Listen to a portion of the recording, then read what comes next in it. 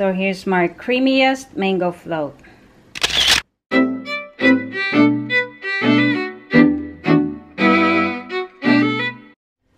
Hi everyone, it's Kathy here. Welcome back to my channel, and if you're new to my channel, please don't forget to subscribe. And for this video, I'm gonna teach you how to make the creamiest mango float. Yes, the creamiest mango float, because most of the mango float that I've seen and I've already tasted, they're not so creamy. So stick with me and I'll show you how I make my mango float.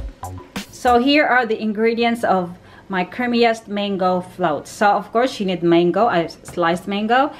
I use honey, but you can use condensed milk, but I'd rather choose honey. So it's up to you if you want to use honey or condensed milk.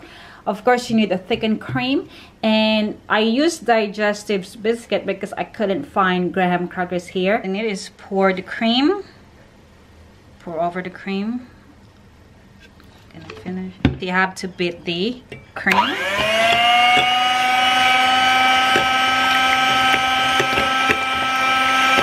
Add the condensed milk or the honey. It's up to you if you want too sweet. For me, I don't want too sweet because the mango is already very sweet. So maybe I will try with 1/4 cup of honey first, and then I'll see if it needs more, so I can add a bit later. So beat again until it's double in volume.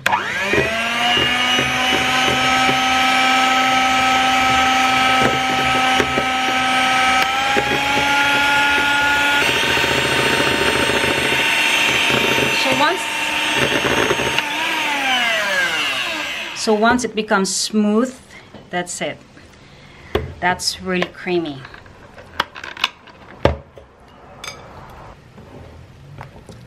So see, that's really creamy. So that's what you want for a mango float, really creamy. Now I'm gonna start the plate in. So I'm gonna put now the biscuit in my dish. I don't have a square one, it's a circle. You can just cut in half and then and you can fill in the gaps later.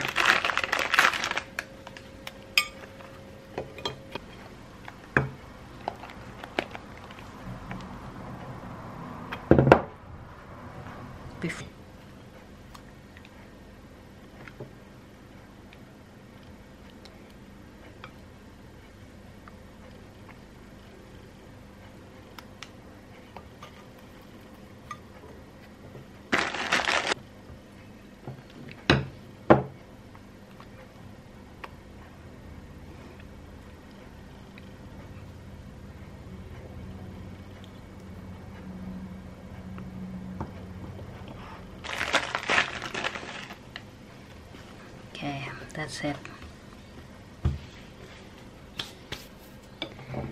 And put the cream.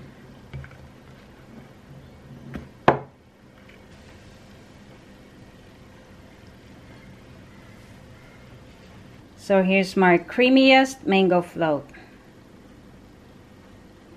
So I'll just put it in the fridge for a few hours, and then we'll have a taste.